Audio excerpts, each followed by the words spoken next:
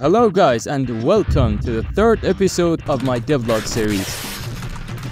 If you haven't watched the last episodes, then what the fuck are you doing here? You should totally go ahead and check them out. Where I make a top-down RPG game about a Persian legend called Arash the Archer. Anyway, without further ado, this is where we left off. We have a player, we can move around, we have a stamina and a health bar. We can shoot arrows and we can dodge.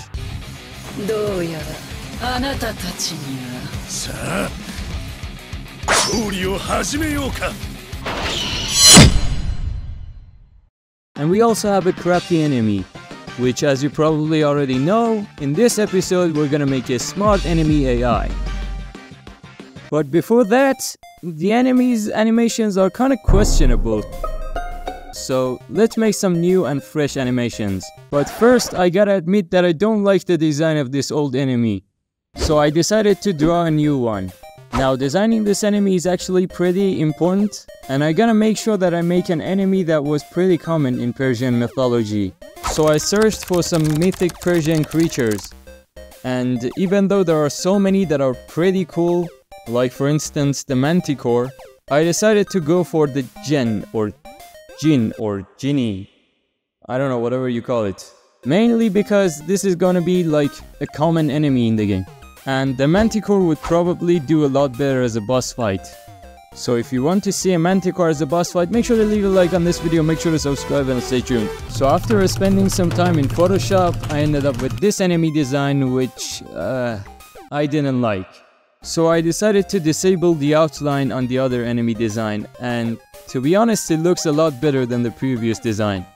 So I did the same thing for Arash the Archer as well. And then it was time to make some animations for the enemy. After some more time, I ended up with this attack animation and this walking animation.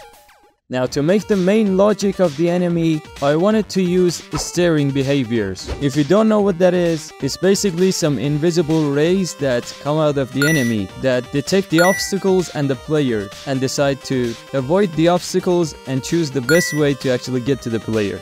Now, I could definitely make that myself, but since there's already a tutorial out there on the internet, how about we go ahead and follow along with the tutorial, huh?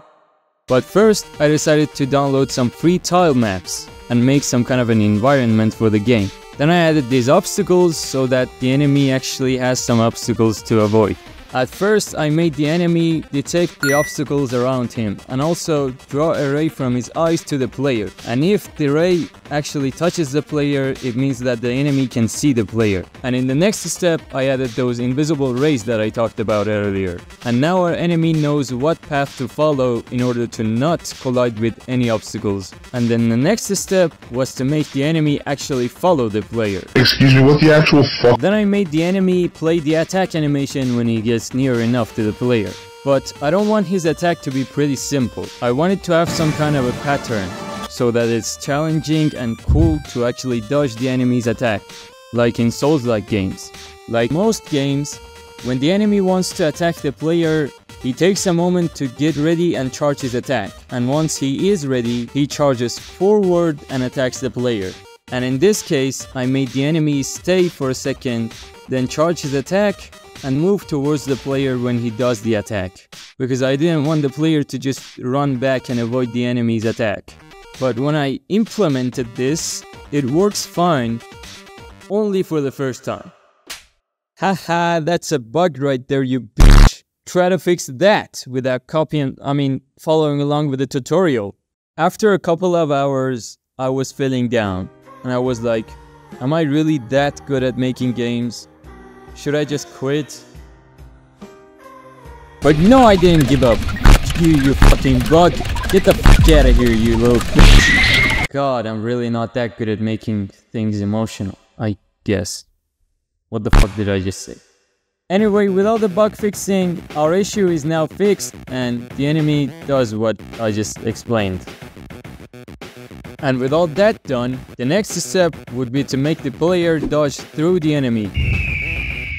Now in the previous episode, which if you haven't watched it, you should totally go ahead and check it out. I made the player's collider disable every time that he pressed the dodge button. But even though we're disabling his collider for only a few frames, that can still cause some issues. So I decided to use collision matrix. What the collision matrix basically does is that you can check or uncheck what layers can actually collide with each other.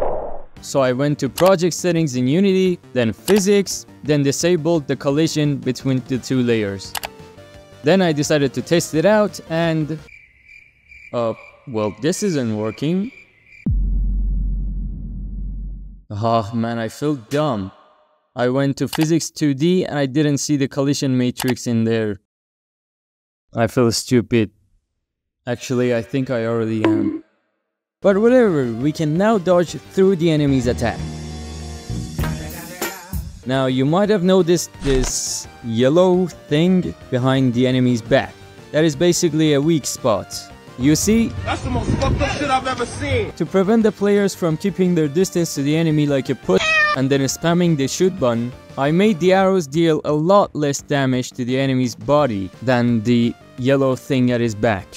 So that the players will decide to be a brave warrior. What is this shit? And dodge the enemy's attack, and then shoot him at his back, thus saving a lot of resources. Now, to test if this steering behavior would work with multiple enemies and allow them to avoid each other, leading to a more interesting combat system, I decided to add multiple enemies, and then hit play to see if it works. Bro, what the actual fuck? I am taking damage. The enemy is in there. Well, that was a bug. It is fixed now, but obviously this is far from perfect. But I'm gonna make some changes later on as I make the game. And with all that done, I think we can wrap things up for this episode. So if you enjoyed, make sure to leave a like, and in the next episode, I think I will add different stats, level ups, collectibles, items and stuff. So subscribe and Get out of here.